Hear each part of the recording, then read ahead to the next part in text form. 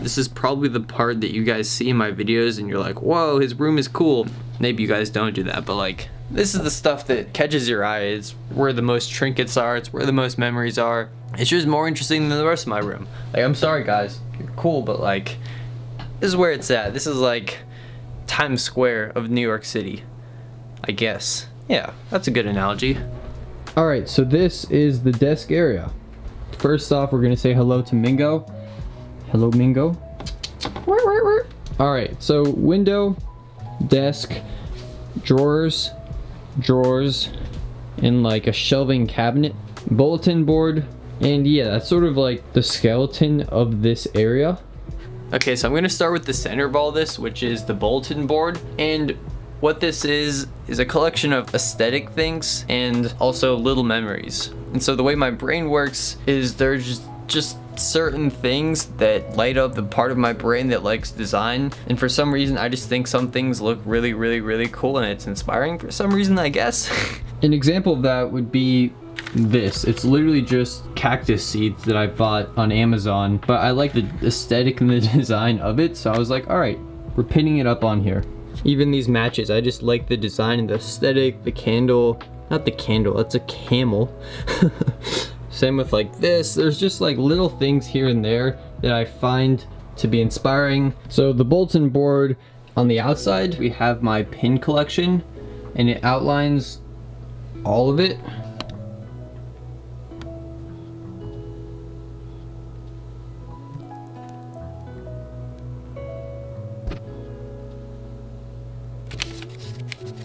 Nine, 6, 18. I thought I figured out what love was, but then I realized it didn't even make sense. Maybe it was happiness, but I sort of made this chart, and I guess I thought that freedom of time allowed you to obtain aesthetic, or you can travel, you can live somewhere beautiful, mountains, rivers. That's what I wanted to have. Positive mental health, sleep, meditation, I guess would lead to that. Physical health, running, and I guess I said triathlons. I was interested in that. I also thought I needed kids and a wife to share the life with me. Freedom of finance gives me time to travel. Ability to live somewhere beautiful. But I realized that it cannot give me love or mental well-being. But I realized that finances would give opportunities for my kids to make them happy and successful in their own terms, which makes me happy. And that was the cycle I figured out, which I guess I called love, but maybe it's happiness looking back. But yeah, that was over 2 years ago when I wrote that. I think that was the beginning of me diving into philosophy and psychology. These were also my goals. I think I wrote this down 3 years ago. Build an advanced town. I wanted to like create a neighborhood or a town or some sort of thing, $1 million before I'm 20, but then I crossed that out and wrote 22, because I think I wanted to be more patient with it and not worry about the money. I wanted to have a Porsche, a McLaren, sub 4-minute mile, to be with someone amazing, to be fluent in French and Spanish again someday, to be respected, and to change people's lives. So 2-3 years ago, these were my goals. I guess it's just a nice reminder of where I was back then. San Francisco. This is actually an image of my brain when I was a kid. I don't know if you can see that, but this is my brain. Some designs for Perspectopia, an old postcard of the metro system in Paris.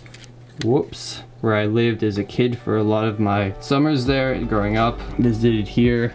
This was a, a collage that I made in French class of things that I wanted in life. Moving down, we have some more designs and sketches of things I thought looked cool. Perspectopia ideas. A lot of this area is just like aesthetic. I like the way it all looks, I guess. The state championship race bib, wherein we won states last year. Perspectopia sticker pack.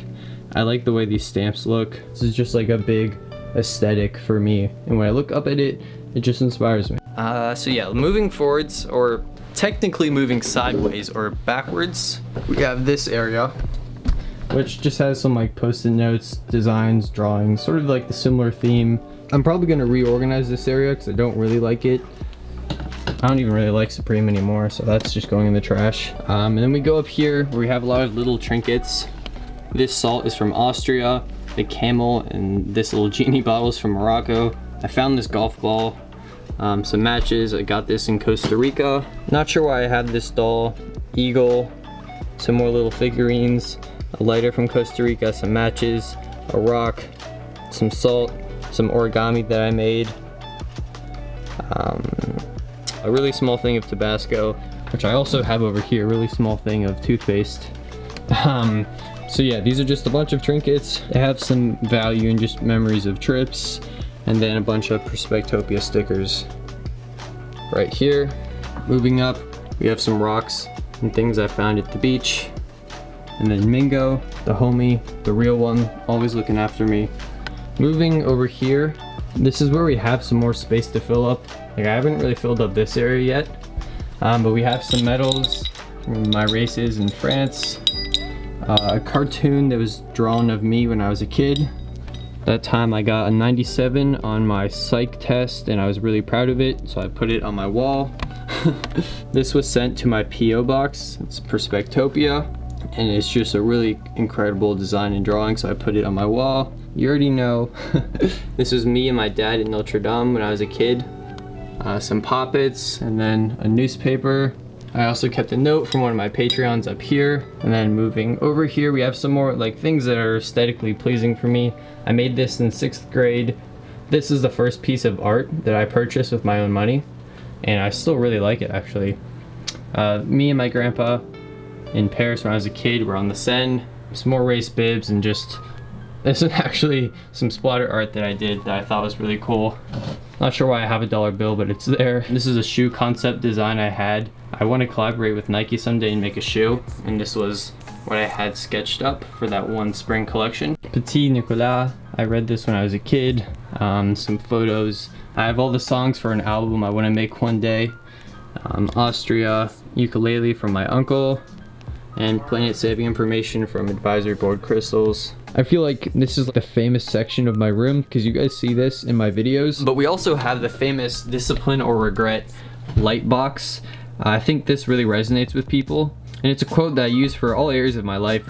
With anything we approach in life, we have two choices. We have two decisions. We have different ways of thinking about it, and usually, or I guess not every time, but for the most part, the decision that's probably best for you is going to require a little bit of discipline, but it's going to pay off in the end. But the other decision that probably isn't as good for you in the long term, it's an easier decision, but it's probably one you're going to regret. And I guess for me, it's a reminder that I have this incredible opportunity in audience, and that it takes a little bit of discipline to be focused when you're a teenager. It would be really easy for me to get complacent and to just chill out and to go party and just not continue to push myself to do more. And it's not that I'm remotely interested in doing that, but this is just a reminder that I will regret that. If I don't take all of the opportunities that I'm so fortunate to have now, I will regret it. So I have to go into the bit of discipline that it takes to, you know, go to bed early, to wake up early, to not go out and fool around, and to just work hard. As a teenager, it's not like the most fun thing technically, I guess, if that makes sense. It's not that I don't enjoy it, but there are sacrifices I have to make which require discipline. Anyway, I'm probably getting too deeply into it, but this is why I have it there. It's a reminder, and it's pretty much front and center in all the work that I do. All right, moving on. We have this lamp from Ben Q. Shout out to them, they sent this to me. It's really nice, you just tap it, it turns on and off. We have this quote from Gary Vee. It's possible, the question is, are you hungry enough and willing to or are you soft? Yeah, this is a pretty extreme quote, I guess. I guess the language is, but it's a reminder that anything is possible, and it's up to you. Are you willing to, you know, hurt enough? Are you willing to sacrifice enough for the dream? Because it is possible. And yeah, I look at that every day. I'm just like, damn, you don't have an excuse. Anyway, two quotes from Marcus Aurelius. Confine yourself to the present. It's just a nice reminder to be present and consciously aware that events are objective, we cause anxiety. Focus on what you can control. Yeah, and I guess I can go through and just read a lot of these quotes. I won't explain why I put all of them on there, but I'll just go through and read some of them. Yeah. Alright, so this was actually one of my own. Everything you do matters more than you think it does. This is a goal of mine. I want to write a book someday. Actually, pretty soon. I'd like to write a book soon. It's hard to have ideas and it's easy to give up. It's better to fail than to procrastinate. It's how you deal with adversity that determines your ultimate success, as opposed to how you deal with success that determines your ultimate success. Bill Ackman. I really like that. Everything is as simple and as complicated as you want it to be. I wrote this one day when I was overthinking something. Goals have to be unrealistic to be effective. And whoops, this one is really important for me because all of my goals are pretty crazy. And I guess like more recently, getting into Stanford, getting 1 million subscribers on YouTube, the goals have to be so crazy because when goals are outrageous and exciting and seem impossible to other people, it fills you with this crazy just energy and excitement to be like, holy cow, that's kind of impossible, but let me go do it. And that fills you with this energy that just propels you towards it. And in my case, the crazy unrealistic goals have actually paid off. And so this is just a little reminder for that. Here's a good one. Make mistakes of ambition and not mistakes of sloth. Develop the strength to do bold things, not the strength to suffer. Do not work harder when the solution is working smarter. Look to nature for ideas and designs.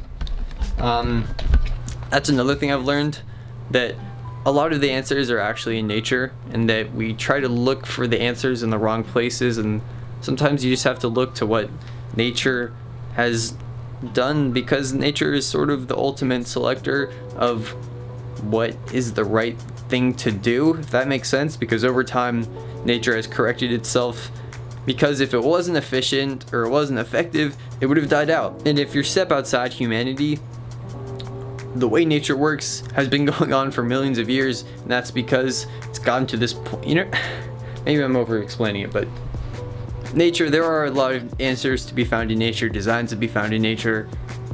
Yeah. Give gifts that people will either use often or look at often. Some stickers, designs, the 80-20 principle or Pareto's law, Miracle Lemonade, some cranes that I made. This is actually really cool.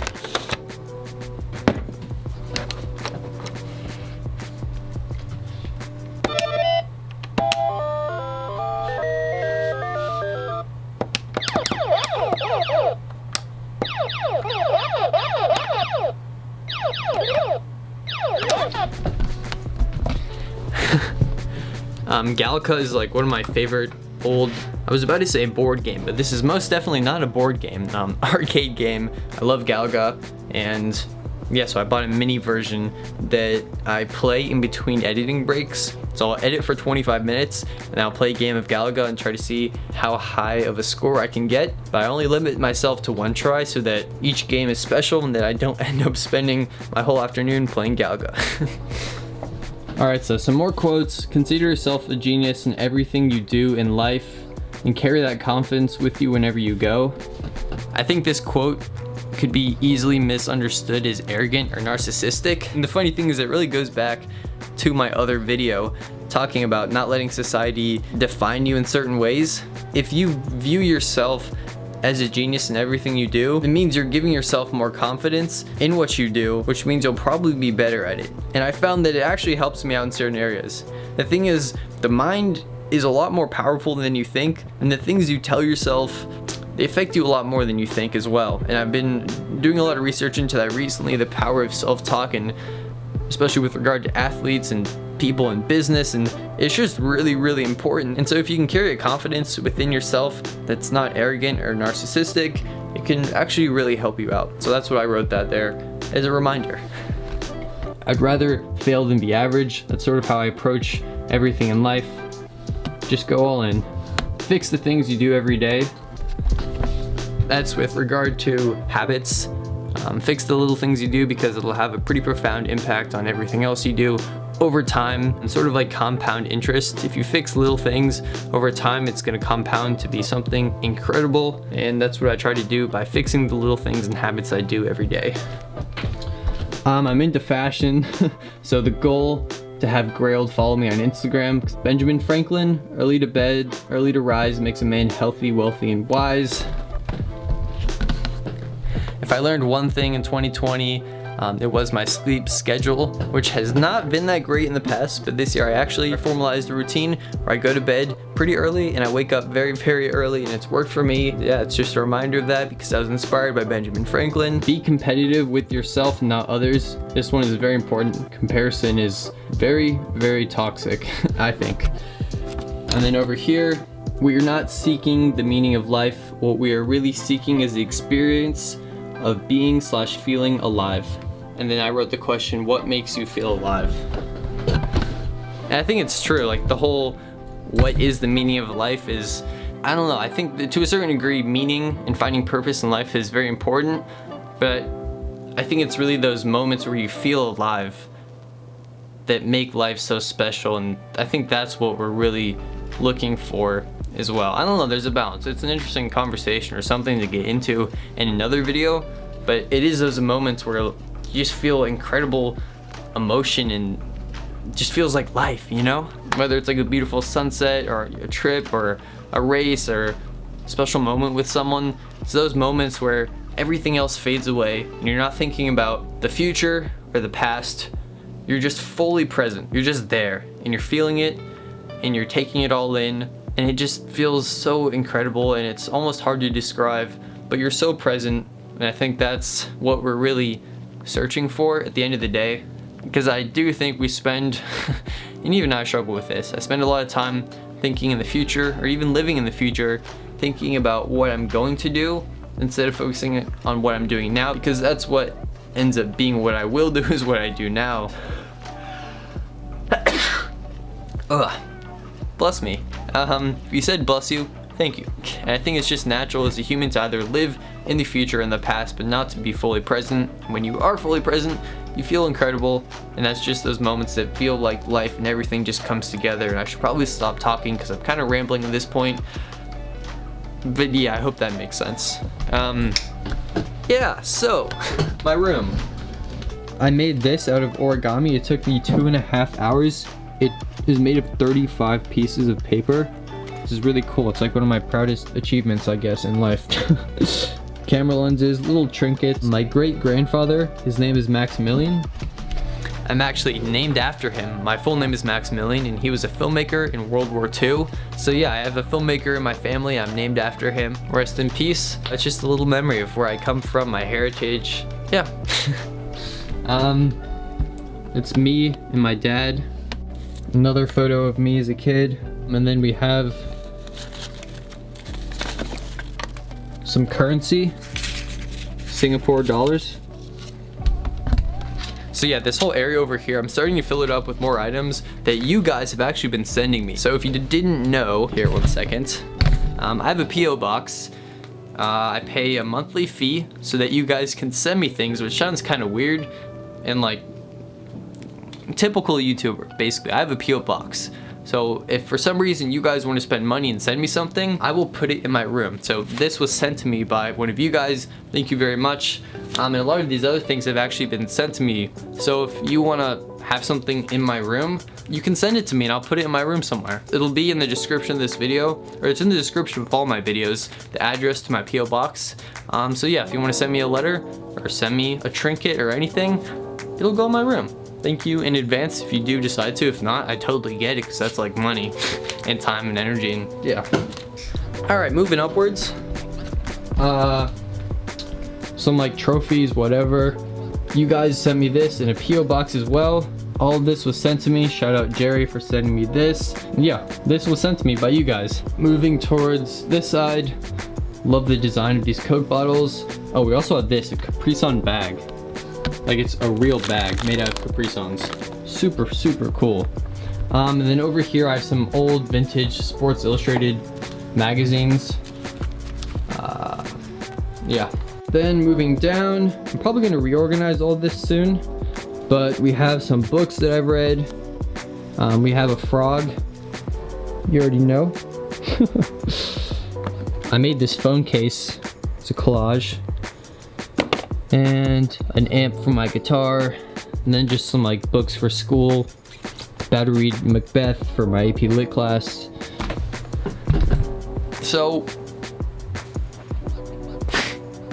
yeah.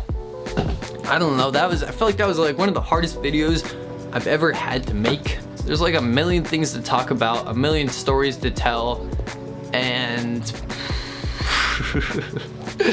I hope that you enjoyed. Oh, also, I got a bonsai tree. So, yeah, it's a important centerpiece to my room now, okay? I guess there's only one last thing to do in this video. You guys already know.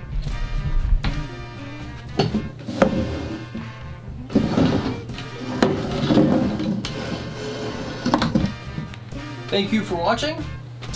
It's been a pleasure showing you around my room. You know, sometimes I feel this energy. And there's something magical about this room here that makes me just feel like, oh, you know? And I don't know how to describe it, but sometimes I'm just start moving, start feeling the flow, and then sooner enough, later you know that it.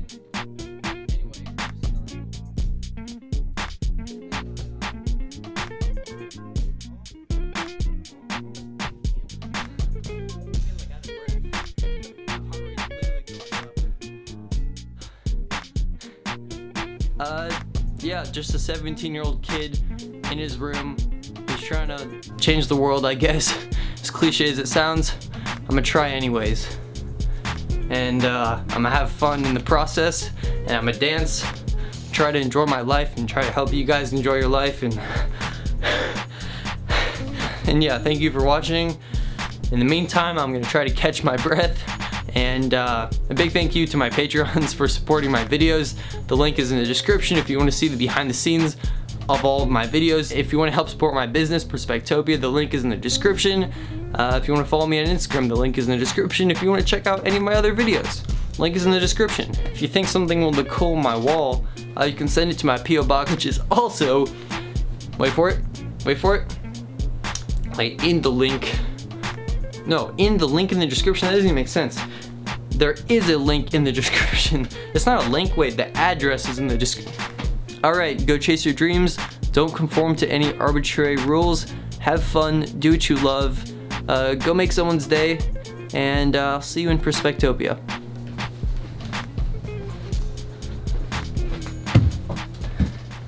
Bye.